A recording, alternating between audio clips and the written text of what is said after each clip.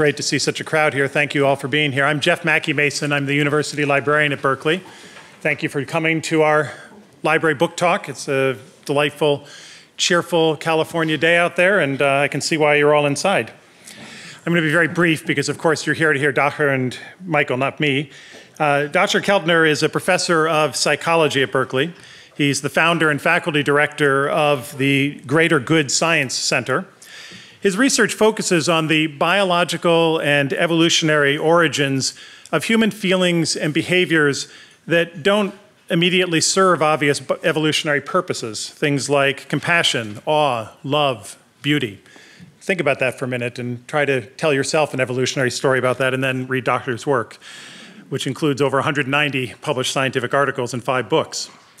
An interesting fact I learned about Dacher is that he was raised in Laurel Canyon in the late 1960s, which I think is a topic for yet another presentation. I'm sure there are few stories there. Michael Pollan is one of the best-known writers and activists on food and diet in America, and that's saying a lot when we're sitting at the alma mater and the home base of Alice Waters. Michael, there's no way to summarize his work and his accomplishments briefly, so I'm just going to mention a couple of tidbits. His book, Omnivore's Dilemma, was named one of the 10 best books of 2006 by both the New York Times and the Washington Post. There have been 3 documentaries made based on his books that have been shown on Netflix and PBS. He was awarded the Lennon Ono Grand Prize for Peace by Yoko Ono in 2010. And as if it weren't impressive enough to be a journalism professor at Berkeley, he is simultaneously a professor at Harvard. Try to duplicate that one.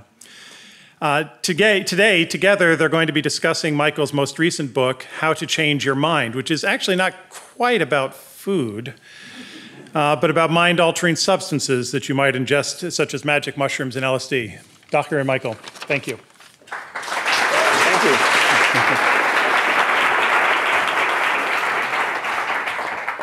Thank you very much. Very good to be here on home ground and with Dacher, who is a close friend as well as an interlocutor. And this is, I think, the 3rd or 4th time we've sat down to talk about this book.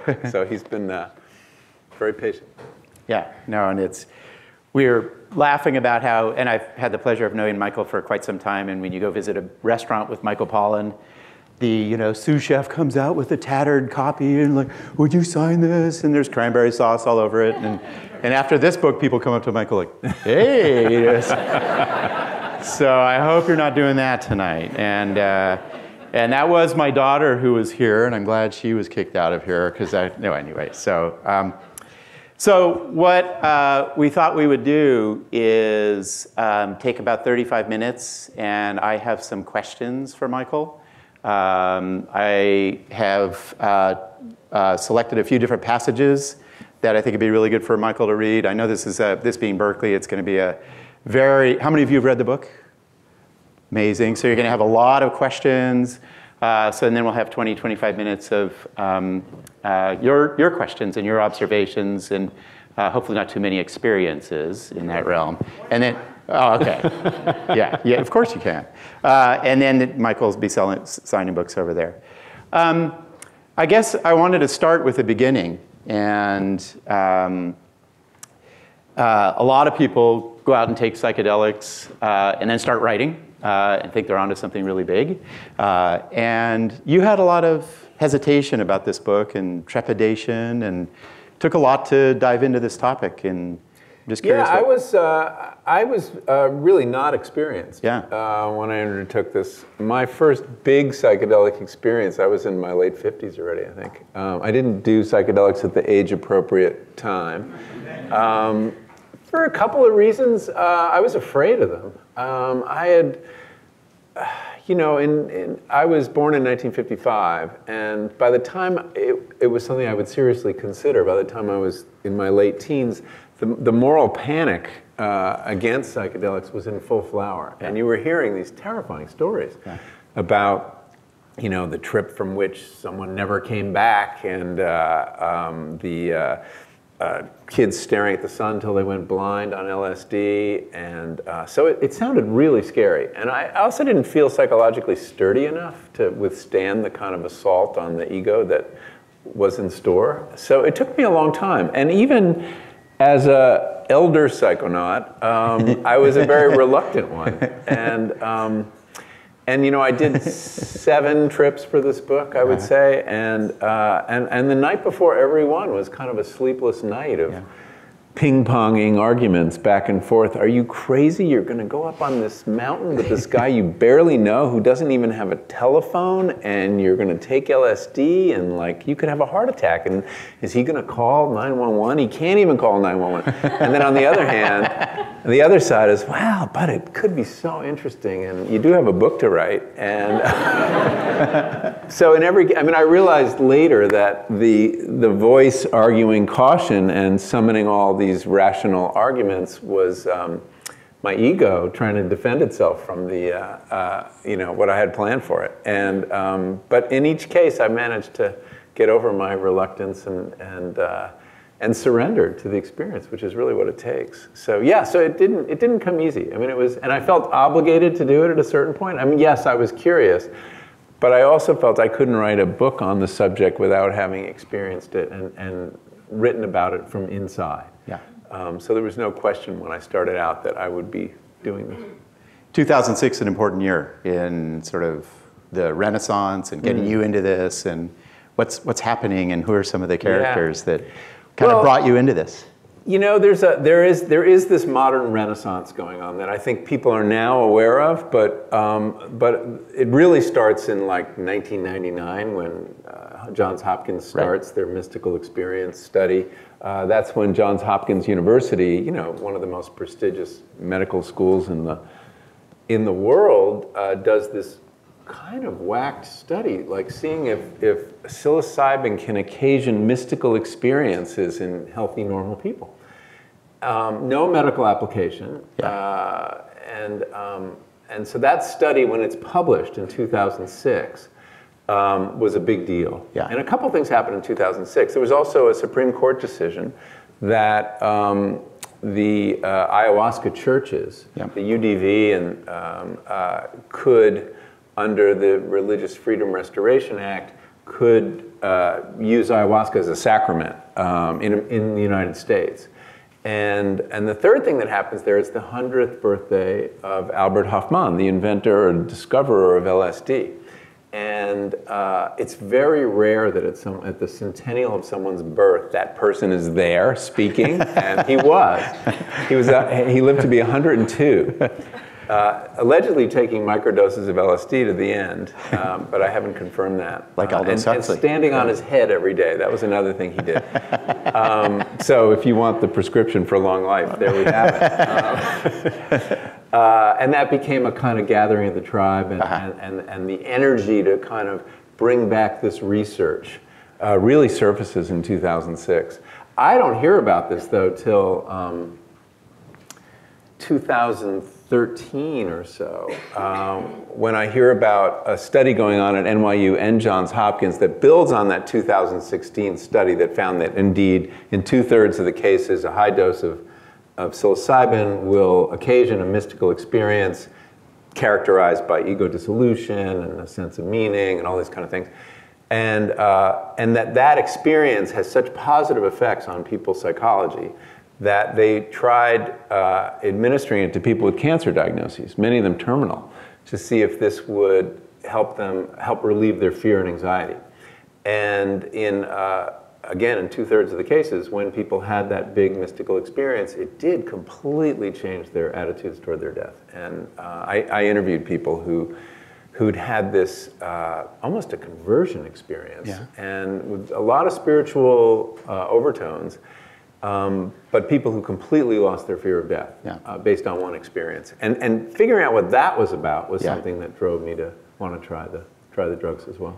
I want to ask you later and sort of get your reflections on it, because it's both at the heart of the book, and we're going to launch into a few of your personal experiences and have you read. But how did you approach it as a writer? I mean, you're heading into these kind of, for you personally, untraveled areas of your mind. These are experiences that by definition may not be amenable to language, right? And I mean, I was very nervous about that was the other thing I was nervous about, was the writing of it. I mean, here were these experiences that, William James had told us were ineffable, and I was going to try to F them. And how do you do that? Did you take notes as you went through? No. I tried. One time I tried taking notes. It just doesn't work. I told my guides. So it's very important to understand that with one exception, the experiences I had were substantially different than what maybe in people's head is a psychedelic experience, which is unsupervised, on your own, out in nature. These are guided psychedelic experiences. I was trying to the extent I could to simulate what was going on in these trials, these drug trials at Hopkins and NYU and UCLA.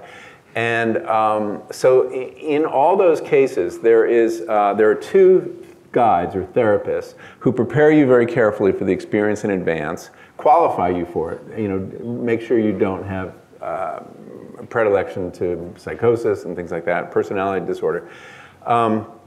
Then they give you some very good advice on how to deal with difficulties that might arise. If you see something terrifying, don't try to get away from it. Go toward it. Surrender. Whatever's happening, if you feel yourself going crazy or dying or your ego dissolving, go with it. And surrender is a very important premise, because you can't resist what's going on in your mind anyway. But if you do surrender, it tends to break through that darkness to a much more potentially ecstatic place. Yeah.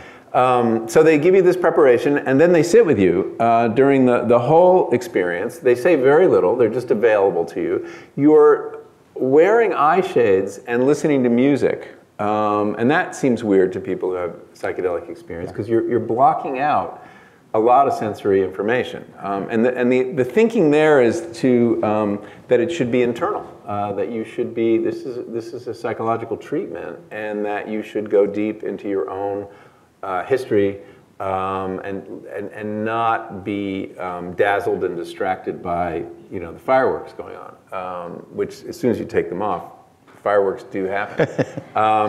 And that's very interesting, because when you take one sense offline, the brain fills that vacuum with all sorts of interesting things. And the music, too, is very important. Synesthesia. The experience of music is like nothing I'd ever had. And then after the experience, and they're there to just kind of like, if you get hungry or need to go to the bathroom, but they're very non-interventionist. So I did ask my guides to take notes on anything I said. Which was completely useful. It was like, wow, spectacular. And there were a couple gnomic utterances. I think you pulled off, in the beginning there was a note. Yes. And I also, another one I said is, I don't want to be so stingy with my feelings. Or something like that. You got a reaction over there. So there were a couple lines that I actually did make it into the book. But basically, the way I recorded the experience is the night after. It's very chaotic. It's very inchoate. And so making sense of it, I would first tell the narrative to my wife, to Judith, over dinner. And then I would sit down and write everything I could remember. And it would be like this 25-page single-spaced thing. Wow. And that's what I would work with when I sat down to write. Unfortunately, when I looked at that, when I sat down to write, it was like crazy and not of any literary quality at all. Anyway, and then the last thing the guides do, just to fill in the picture of the guided experience, is they help you integrate the experience. Right. You sit with them, talk about what happened, because they don't know, and see if there aren't any lessons or ideas you can apply to the conduct of your life. And that integration is very, very important, because many people have had psychedelic experiences, especially as kids, that they just dismiss as, oh, that was the LSD. But of course, it's not the LSD. Everything is a product of your mind. It's your mind in your life. Yeah, there's no consistency across these experiences. It's not like the phenomenology of cocaine or the opiates, which is very consistent across the population. This is, as one psychiatrist put it, an unspecific mental amplifier. Yeah. And so it does bear scrutiny, but that didn't always happen. So that's very useful. Anyway, long answer to your question.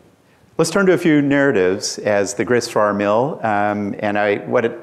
For those of you who haven't read the book, what's wonderful about the book is Michael's typical kind of conceptual analysis, which is cultural history is blended with politics, is blended with science, is blended with the first-person experience. And by the time you're having this experience, it has all these systems in play that are producing these experiences. So maybe you can tell us just that kind of story for each of these experiences. So we'll start with Azzy's, your experience with the Azzy tea with Judith. And why Azzy's? And then read this passage, if you will. Well, those of you who know my work know I'm very interested in natural history. And in Botany of Desire, I wrote a book about our engagement with 4 plants and how they change us and we change them. And I've always had this sense of that we're in a dynamic relationship with other species, which people understand with animals, but less so with plants. And I started writing as a gardener, and that's my passion. And so I wasn't going to look at this question without really looking at the natural history of psilocybin. Now, it's not a plant, it's a fungus, but I got very curious as to why these plants produce this amazing chemical. What's in it for them? And so I went, and I wanted to go see if I could find them. And they grow in a surprisingly wide range of places, including, I might say, on this campus. I have not found them, but I was, after the book came out, I was eating at Bistro Liaison before they closed, and my waiter sidles up to me and says, "You know, they're all over campus." And I said, where? And he said, he said, "Watch the wood chips." That was his wisdom. But I would discourage anyone from taking a psilocybin mushroom they found on their own, because there are lookalikes that will lead to, as the field guides say, an agonizing death. Gallerina is one in particular. So don't mess around with finding them, unless you're with somebody. So I went and I was interviewing Paul Stamets, who's a very prominent mycologist. And he took me to hunt for psilocybe. There are 150 different psilocybes. Azurescens, which he named for his son. He found it for the first time. He named it for his son Azurius, who in turn was named Azurius because of the color of psilocybin. He's very into psilocybin. And this mushroom has only been found at the mouth of the Columbia River.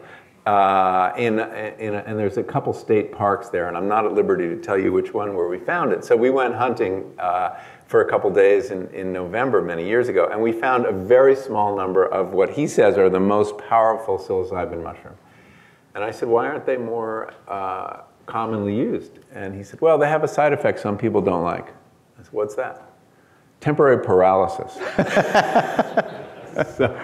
So anyway, we found some, and I had an experience on them. I did not get paralyzed. And this was before I worked with any guides, and I was in my garden. We have a house in New England where we used to live.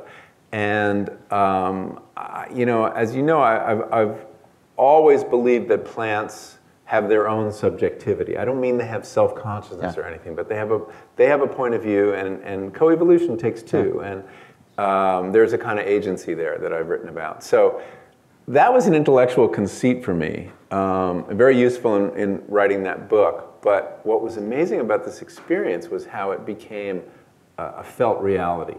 So this paragraph, I'll read it in this copy, 134, is toward the end of this experience, which was a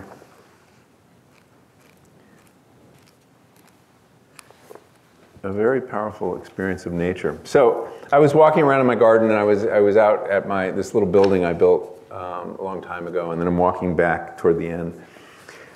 My walk back to the house was, I think, the peak of the experience. It comes back to me now in the colors and tones of a dream.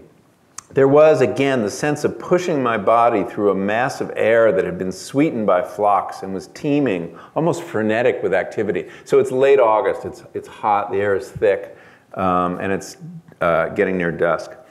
The dragonflies, big as birds, were now out in force, touching down just long enough to kiss the phlox blossoms and then lift off before madly crisscrossing the garden path. These were more dragonflies than I had ever seen in one place, so many, in fact, that I wasn't completely sure if they were real. Judith later confirmed the sighting when I got her to come outside. And as they executed their flight patterns, they left behind them contrails that persisted in the air, or so at least it appeared. Dusk now approaching, the air traffic in the garden had built to a riotous crescendo. The pollinators making their last rounds of the day, the plants still signifying to them with their flowers, me, me, me. In one way, I knew this scene well, the garden coming briefly back to life after the heat of a summer day has relented, but never had I felt so integral to it. I was no longer the alienated human observer, gazing at the garden from a distance, whether literal or figural, but rather felt part and parcel of all that was transpiring here.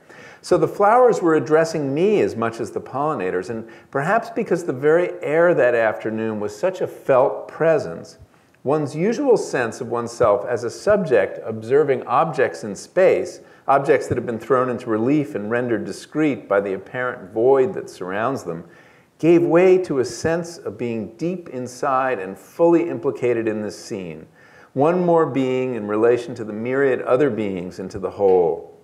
Everything, this is a quote from von Humboldt, the great naturalist, 18th century naturalist, everything is interaction and reciprocal, wrote von Humboldt, and this felt very much the case. And so for the first time I can remember did this, and this is another quote from him, I myself am identical with nature.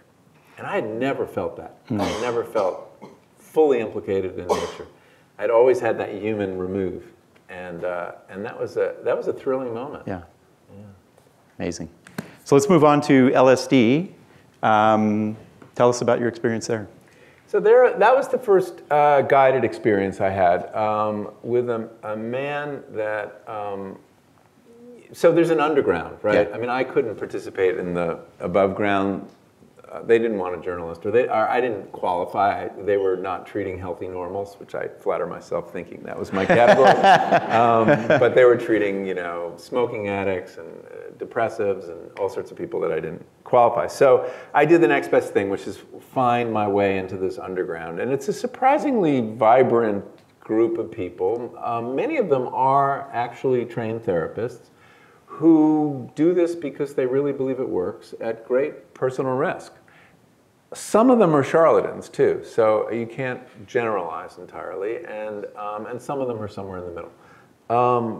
And I interviewed several people, and some of whom I just would not entrust my mind to. And but I found this very unlikely guy that I did, and I say unlikely because he was German-born. He was the son of a Nazi, had a raging alcoholic father, and came here at the height of the 60s and kind of reinvented himself, and lives on a mountain, entirely off the grid. The person I was describing, worrying about having a heart attack on his property, is him. I call him Fritz in the book, and so with him I had my first LSD experience. It was not transformative. For various reasons, it wasn't a very high dose. It was like 150 micrograms, but it was really interesting, and it was very kind of psychoanalytic. It was just, I was lying there, and just a parade of loved ones kept coming, like one after another. I mean, reviewing all my relationships with all these people in my life, and they were very vivid to me, and the takeaway, and this is where we get into the ineffable issue, was a cliche, which was that I felt with this powerful conviction I had never had before that love is the most important thing in the universe. Man, that is deep. No. You can look at it two ways. No, I'm with you. You can put that on a Hallmark card. It is true, but it's also true. Yeah. And so how do you get that across in a piece of writing? The banality, the line between banality and profundity is quite fine. So that was one of my struggles. And part of the way I dealt with these kind of struggles was deciding I'm just going to level with the reader. I'm going to break the fourth wall and say, I've got this problem. I had this feeling, but I know how it sounds. And I do that repeatedly. So there's a brief passage where I talk about love in that section. Yeah. Is that the one you want me to read? Yeah, I think What it's page on. is that? It's going to be right there. 251.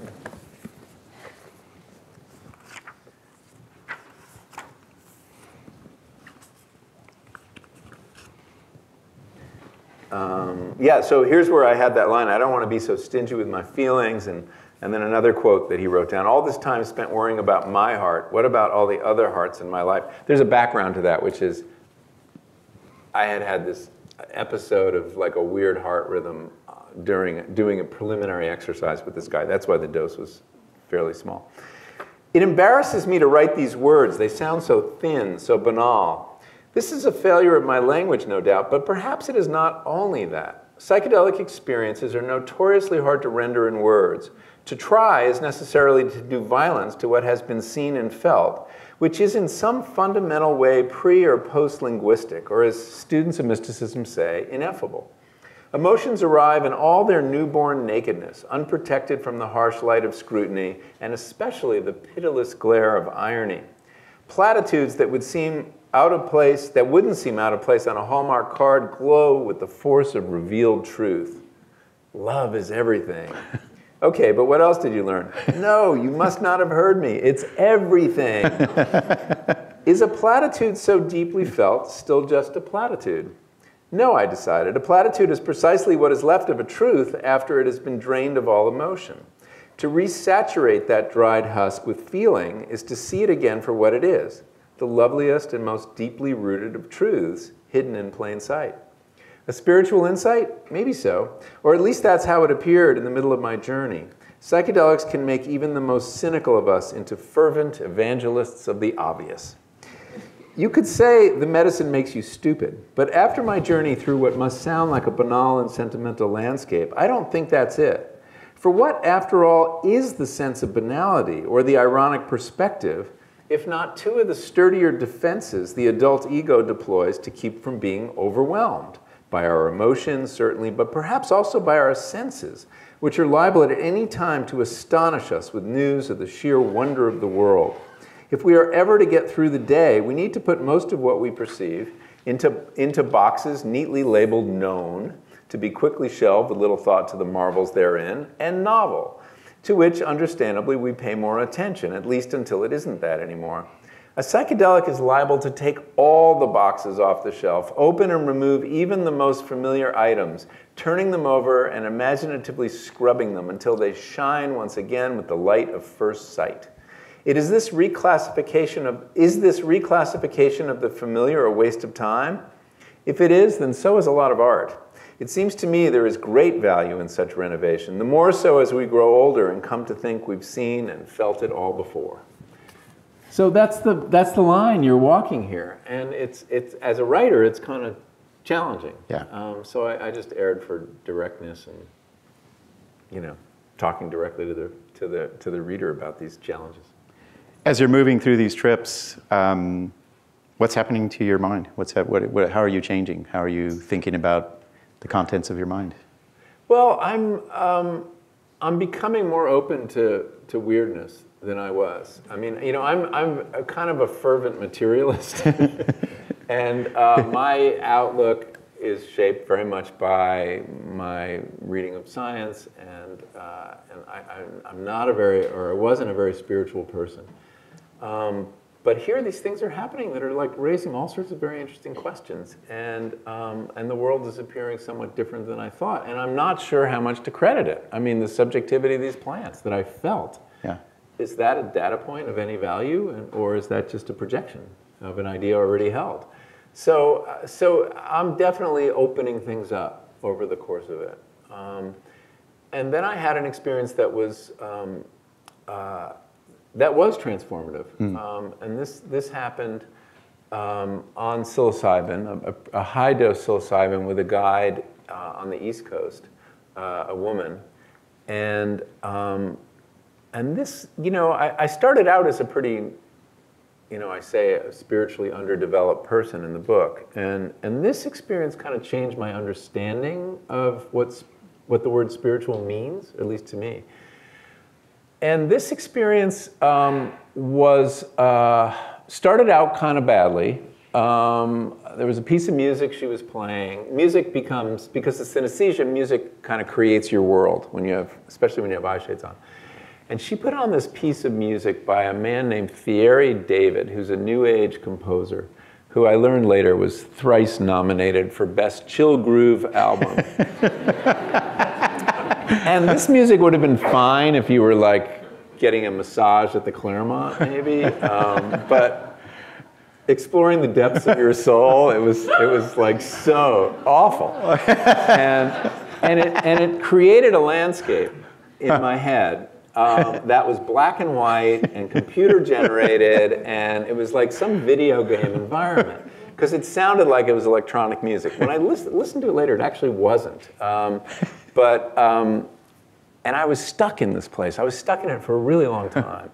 And I asked her to change the music, and I couldn't get out of it. And finally, I said, "Look, I need a break. I have to, use the bathroom." And so I take off my eye shades, and like, wow, like everything is jeweled with diamonds in this room. But I'm restored to this beautiful reality.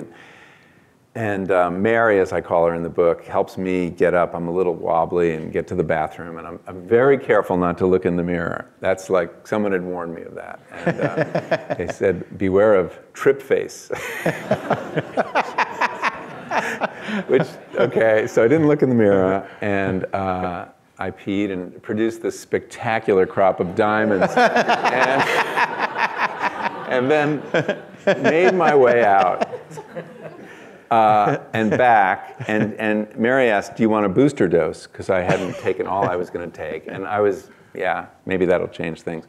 And this really weird thing happened at that moment, which is she kind of squats down next to me. I'm lying on this futon on the floor, and she's holding out this mushroom.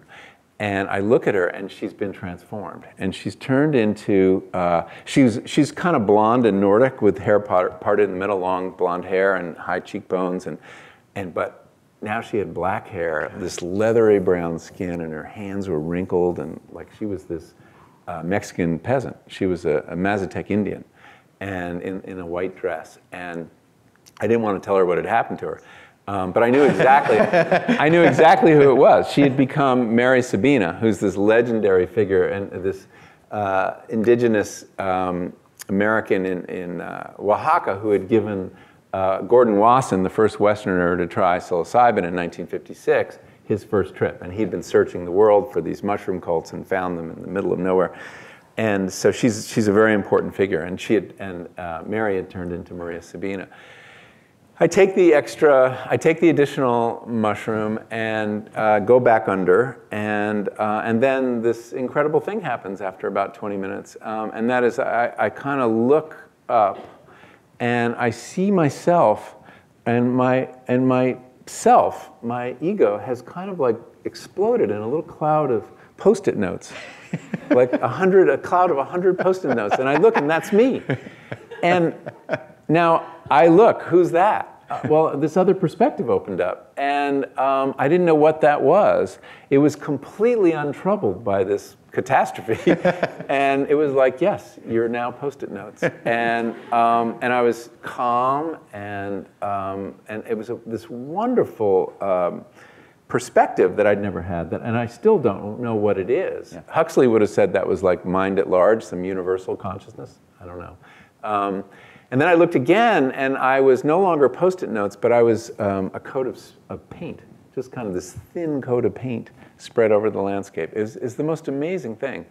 And it was as things should be. I was fine with it. And with myself gone, what happens is there's no break between subject and object. Yeah. So whatever you experience, you become.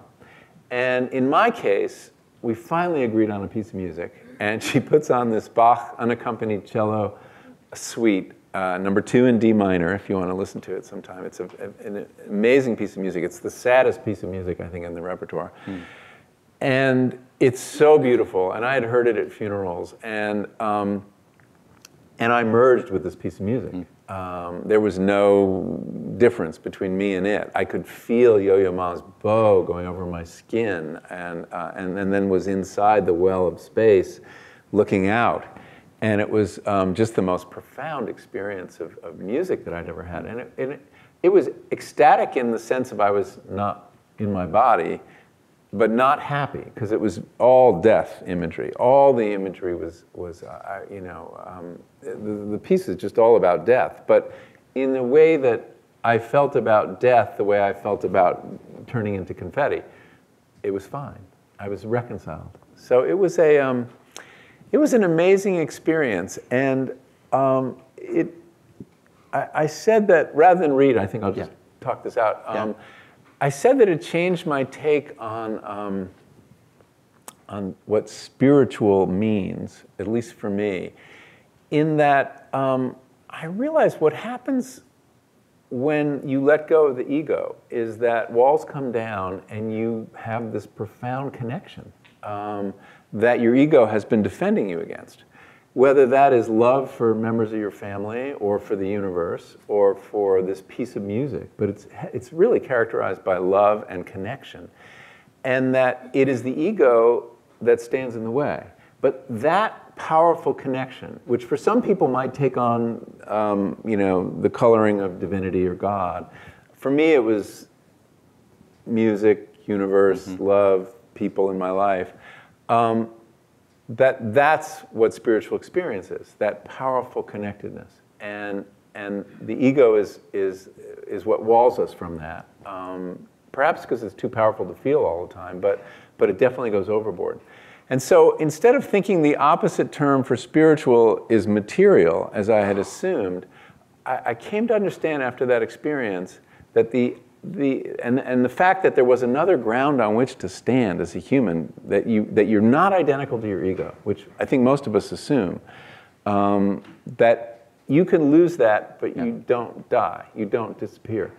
So that the real opposite for spiritual, in my mind now, is egotistical, and that's what we have to work on. And that's an individual issue, and that's a social issue right now, right? I mean, the ego objectifies the other, and that's what's happening now, whether the other is nature or other people.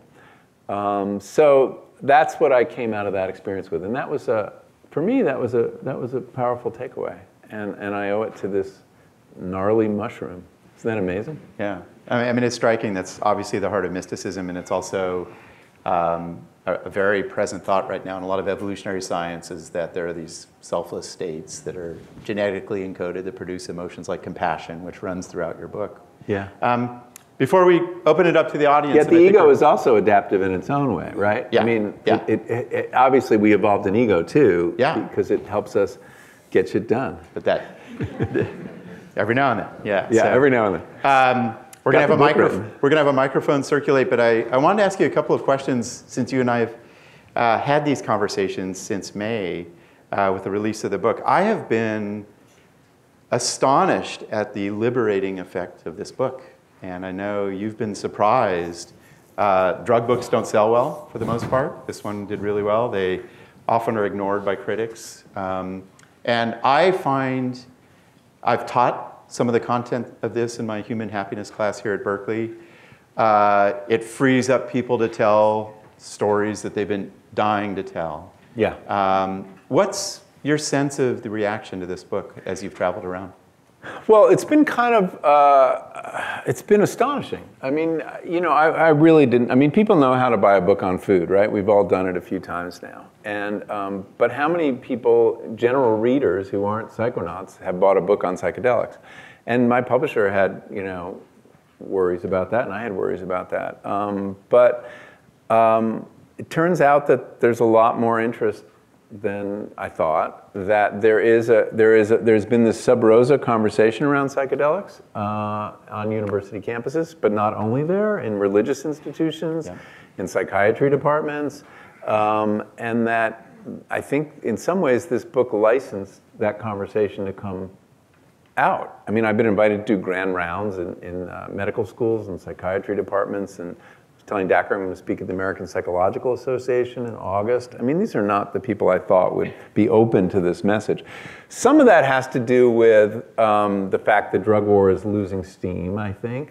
Some of it has to do with the fact that some of this research is really interesting that's been published. And it's very high quality research. And it's showing benefits not only for the dying, but people with depression, people with addiction, people with obsessive compulsive disorder. And some of it is, frankly, the desperation of the mental health community for some new tools. And that, you know, I didn't know, I had never written about mental health and mental illness before, but it's a mess. It's just a mess. I mean, if you compare mental health care to any other branch of medicine now, they have very little to show for themselves. If you compare it to cardiology or oncology or infectious disease that have actually lengthened lifespans and reduced suffering in dramatic ways, you can't say that about our treatment of depression or schizophrenia or anything. So there, and the SSRIs that were really the last big innovation in the late 80s and early 90s are kind of losing steam and not working for lots of people. So there's a hunger for some new tools and an openness to look at something as out of the box as psychedelics. So that's been a real surprise to me. Yeah. And that a lot of mainstream medical schools and psychiatry departments are about to start research. I mean, there's going to be a 8-site depression study starting this summer, and Yale's going to participate, and UCSF is going to participate, and Hopkins and NYU, and you know, top-ranked places are taking this very seriously. So, you know, I don't take credit for any of this. This was on its way. I mean,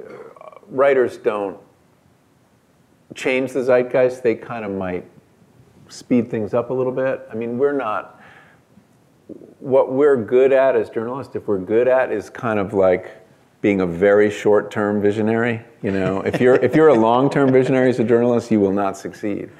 No one will know what you're talking about. So maybe we can see around one corner. And something in the air made me think that psychedelics was something to think about and work on. But yeah, I've been really surprised. The other thing that has surprised me, I mean, a question I was asked the other day was, you know, what is it like going from being the food guy to the psychedelic guy? And it's a lot easier being the food guy. As you were saying, the food guy, you know, gets an extra dessert in certain restaurants. And the psychedelic guy gets hundreds of requests for referrals to psychedelic therapists, which are not funny. They're actually like so sad and so moving. Stories of people who have a suicidal relative or an alcoholic parent and see this as a hope, and it's not available yet. And to you know, it's a fateful step to seek help underground. And people do need to understand. We haven't talked about the risks, but there are real risks to these drugs, and they tend to be more psychological than biological, but they're real, and they're not for everybody. So this unmet need for therapeutic help and people looking to change their minds is much more profound and powerful than I thought, and very moving to touch that current feeling that's out there. Yeah, definitely has. Let's move to some questions from all of you, or observations. So we have a microphone, and raise your hand if you have a question about how to change your mind in Michael's book, and we'll start with you. Yes? Wait. Thank you for being here, and your book is truly... We're recording. So yes. Thank you for being here. Your book is truly very beautiful. Thank you.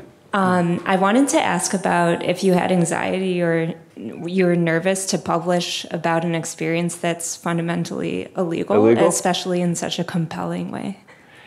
Yeah, I did. I mean, I was nervous about it, and I had the book very carefully lawyered. And I was less worried about myself. I mean, maybe I was worried about some reputational harm that might come. But in terms that I would be arrested, I learned that my confessions, so-called, are not really admissible because you can't tell where I was or when this happened, which are two, if you're ever going to write about this, those are the two things to disguise.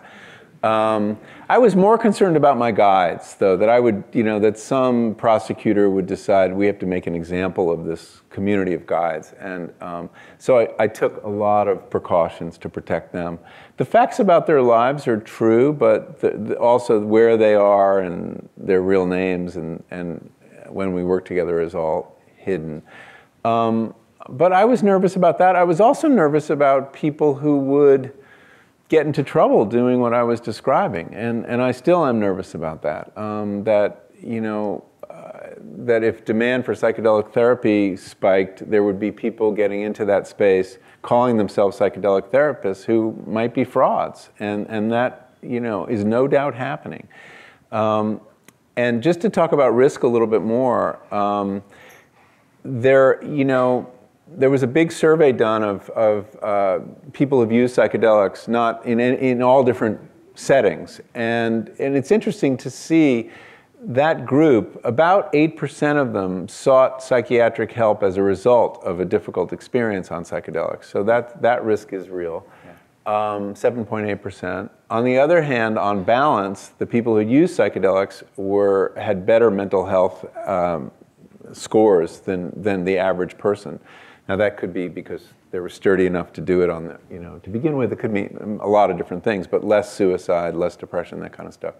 But the risks are, some people at risk for schizophrenia will have a psychotic break, or can have a psychotic break. Would they have had it anyway? Some people say yes, some people say no. But they're non-addictive, and they're less toxic than many of the drugs in your medicine cabinet that you bought over the counter. I mean, Tylenol, for example. Tylenol kills a lot of people at pretty small doses. But the risks are psychological. So people have to, it's a big step. It's a big step, and people shouldn't be casual about it. And I don't want to, I don't want to create a fad for doing something that, it's a big life decision. Right here.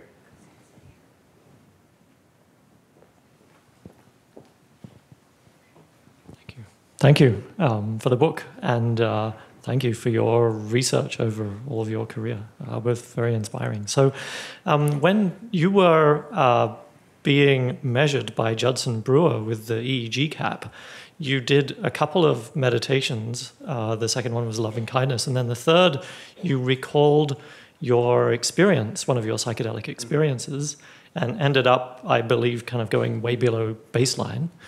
And the question that I have for you is, have you been doing that kind of thing subsequently, and what is it like? And then the other question that I have for both of you is, I'm thinking of like Tanya Singer's work on kind of new forms of meditation practice or mindfulness practice. How much possibility do you think there is that humanity hasn't even yet begun to discover in this space? Oh, God, a lot. Well, just to frame, it's such an interesting question because what we're learning from Tanya Singer in Europe and lots of neuroscientists, Robin Carhart-Harris, is the neurological underpinnings of awe, which hadn't been studied, compassion, ecstasy, the loss of self. So I think that these are new structures that hadn't been thought of before, and it's a great petri dish, if you will. You are in the petri dish. Yeah. Well, I think that's kind of one of the interesting things about psychedelics is, okay, there's the therapeutic, there's the spiritual, but then there is the kind of, these are probes of consciousness, and really interesting tools. Really interesting tools that I hope can be used not just in this therapeutic context, but to understand the self as this construct. So what you're referring to, probably what he said made very little sense to those of you who hadn't read the book. I'll try to fill you in. But Judson Brewer is a psychiatrist and neuroscientist who works on meditation, not psychedelics. And he, when the first brain scans of people on psychedelics were published, they showed this very interesting pattern of activity, or rather lack of activity, which is this one particular brain network, the default mode network, which is this midline set of tightly linked structures that connect the cortex to the posterior cingulate cortex and deeper centers of emotion and memory, is, to their surprise, is muffled. Activity goes way down, and they expected to see activity throughout the brain going way up on psychedelics. Judson Brewer is at Yale studying meditation, and he's also scanning the brains of people who are very experienced meditators while they're meditating, and he's getting the same scan. The same activities are, the same parts of the brain are diminished in activity, this default mode network. So he developed a kind of neural feedback EEG that you wear. It's like this bathing cap you put on, and it's focused not on the whole default mode network, but on the posterior cingulate cortex, which is what happens in the default mode network is a lot of what are called metacognitive processes. It's where self-reflection and self-criticism takes place. It's where the narrative, the story you tell yourself about who you are, is constructed and you know, reconciled with stuff happening in your life. It's where time travel takes place. You imagine the future and the past. So it's very much the seat of the ego, and or the self, to the extent that, you know, that has an address. So the posterior cingulate cortex is specifically involved in the narrative self. So if I say to you, here's a list of adjectives, you know, friendly, angry, patriotic, and you just, as you read them, it won't light up your posterior cingulate cortex. But if I say, think about how those adjectives apply or don't apply to you, it'll go crazy. So it's where you kind of like connect yourself and your story. So I put on this thing that measures activity in this structure, the PCC, and we did these various things like meditation to see if we could diminish it, and it did to some extent. I'm not a very experienced meditator. But then I asked him, as an experiment, I want to try something. I'm not going to tell you what it is. And I went into, in my mind, one of my psychedelic experiences, and specifically dwelling on this interesting image I had that I didn't understand on ayahuasca. And that was that I was caged. It was kind of a dark image at first. I was wearing these very tight eye shades, and the strings became bars, black bars, and they moved down my body until I was like trapped in this cage of black steel. And a very paranoid moment. And then I looked down and I saw a little shoot, a vine, 2 leaves starting to grow, and then it grows up using this cage to get higher and higher and reach the sunlight, and then it bursts out. And I was like, wow, you can cage animals, but you can't cage plants. And I kept saying that over to myself. I don't know what it means, I still don't. It's a visual koan. People have sent me suggestions. But I thought about that. I just focused on that. And that brought back the mental state in which I'd had it, which was a very diminished default mode network. So I thought that was really interesting. There's so many cool experiments that could be done, and you know, I hope they happen on this campus at some point. In your department. Indeed.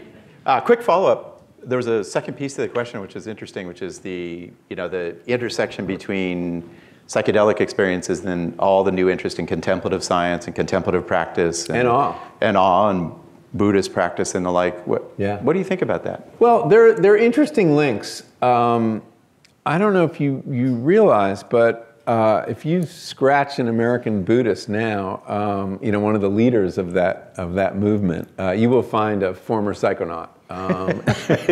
It's pretty common, the Jack Kornfelds of the world and the Joan Halifaxes, and these people got into contemplative practice after having some powerful psychedelic experiences. And I can really understand this. If you want to take the modes of consciousness you're exploring and turn them into a practice, you know, you're not going to take psychedelics every day. You're going to start meditating. There's an organic flow from one to the other.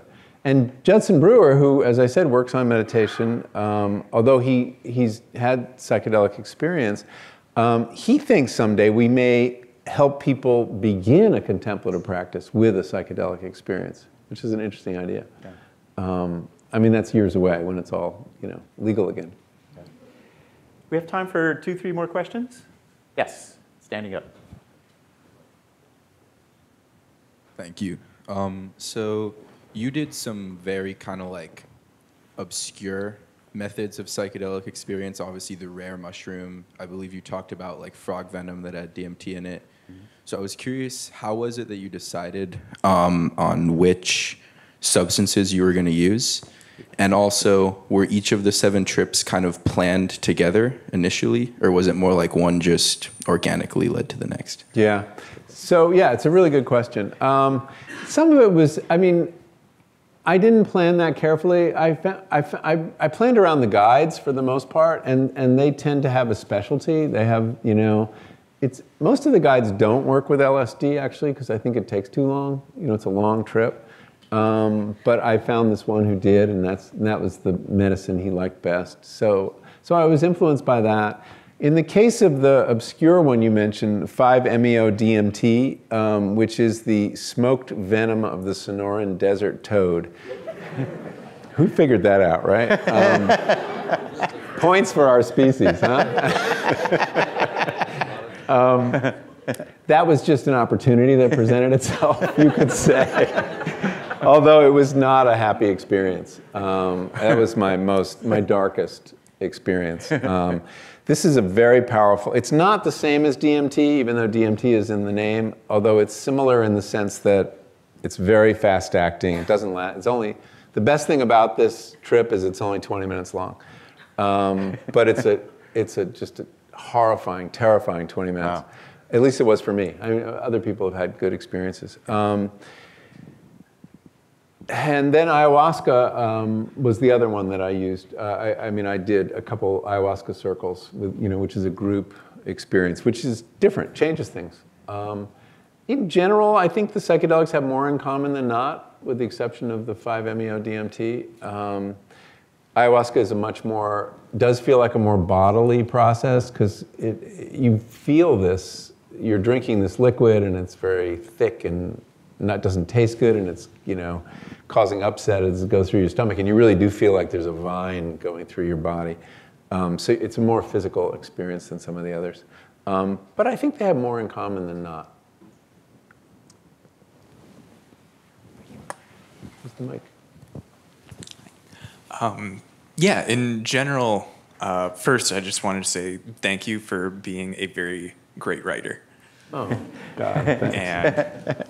And my question is, you have a note in the book talking about your experiences before engaging in this project as a whole, in talking in front of large crowds of people and doing it, say, from a state of competence and confidence, and the idea of going through these experiences through this book, of kind of breaking that down. So now that you've had these psychedelic experiences and wrote this book, how do you feel talking in front of large groups of people now?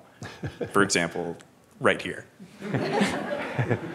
Well, it's funny. I mean, you put yourself in a very vulnerable place doing these substances, and I did feel very vulnerable. And the scene you're describing is I went in the course of 24 hours from giving a lecture on a stage in I'm not going to say the city because it would disclose where this guide lived, in front of like 2,000 people, and then talking about food, and then the next day I'm on my back, tripping my brains out with this guy, and that juxtaposition was, I've had to get comfortable talking about it and talking about my experiences. This is a very personal book. It's a very personal topic. I'm talking about things very close to me,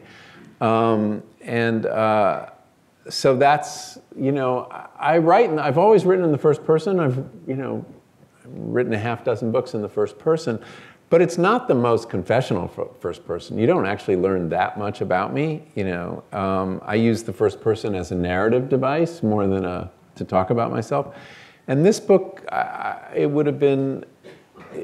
couldn't have written it without talking in a more personal way. So I have gotten comfortable. It's taken me a little while, but I mean, I have spoken about this book and talked about some of my trips on, much larger stages than this.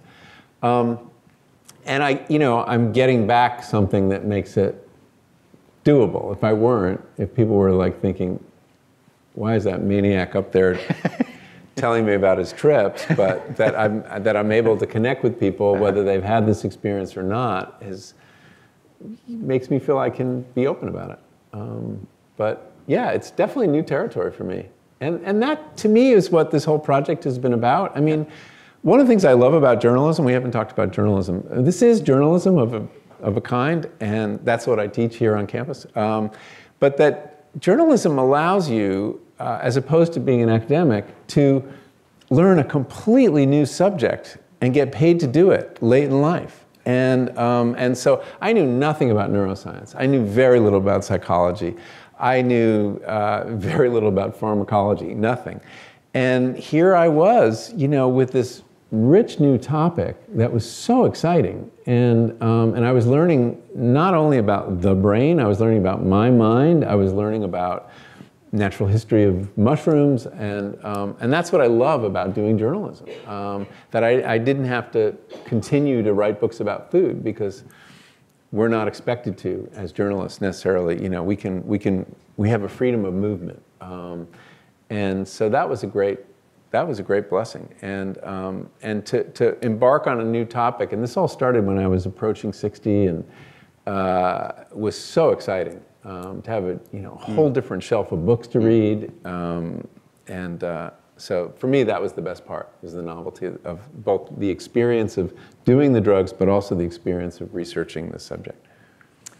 So Michael, I think we're probably at time, but I have good news for you. Michael will be signing books over here. You can ask him your questions. Yeah, please bring your at questions that time. over there. Yeah. On behalf of this audience, I wanted to just say how lucky we are to have Michael Pollan in our midst. He starts game-changing conversations about food and the psyche and the mind, and this book will change your mind. The greatest expression of approval came from my daughter, who stole it from me, and I was reading it, and I saw her comments, and I was like, "This is amazing! I want that! Dad needs more of this!" Right? It changed her mind, as it will change yours, so thank you so much. Let me just say one other thing, too, is that, Dacher listened to me talk about this book, and we spent a lot of time hiking in Tilden Park, and he and another member of his department, Alison Gottnick, were just really key people in helping me understand the psychology of awe and emotion in general, the ego, and so one of the great things about being a journalist on a campus like this is those kind of resources. So thank you, Dacher. Yeah. Thank you very much.